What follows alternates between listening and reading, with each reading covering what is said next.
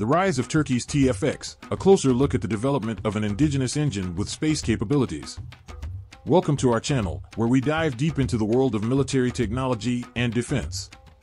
Today, we're taking a closer look at Turkey's TF-X fighter jet and its ambitious goal of developing an indigenous engine. As many of you may know, Turkey's TF-X program, also known as the National Combat Aircraft Program, aims to create an indigenous fifth-generation combat aircraft to replace the country's fleet of F-16s. The program was launched in 2010, and the prototype is expected to be completed in 2023, with the first flight taking place in the end of 2023. One of the major challenges in the TF-X program is the development of an indigenous engine. Developing a jet engine is a complex and resource-intensive process that requires significant expertise in areas such as aerodynamics, materials science, and manufacturing. Turkey has been working on its own engine development program, the National Combat Aircraft Engine Program, MMU-EP, which aims to develop a new engine for the TF-X.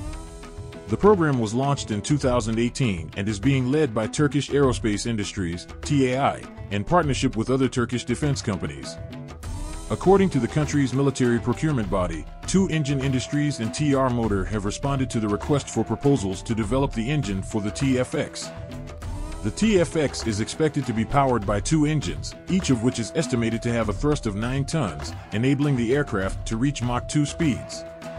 Additionally, the TF-X is also expected to have a maximum altitude of 16,700 meters, a length of 19, and a wingspan of 12 meters. The development of an indigenous engine for the TF-X jet is a significant technical and financial undertaking for Turkey. The country has launched the National Combat Aircraft Engine Program, MMU-EP, in partnership with other Turkish defense companies, with the aim of developing a new engine for the TF-X. While it is a challenging task, and it may take many years and a lot of investment to complete the development successfully, it is a crucial step towards Turkey's goal of having a competitive air force. Additionally, the development of the TF-X jet is also a significant step towards Turkey's goal of expanding its aerospace industrial base, especially if the country's access to the F-35 is permanently blocked. The prototype of the TF-X is currently being assembled in Ankara and is expected to be launched in 2023. The TF-X is expected to have a top speed of Mach 2, a combat range of 690 miles, and a space capability.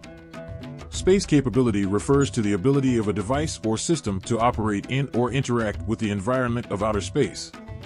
For a fighter jet like the TF-X, this could include features such as the ability to launch from a space-capable aircraft carrier, the ability to maneuver in a weightless environment, or the ability to track and target objects in space.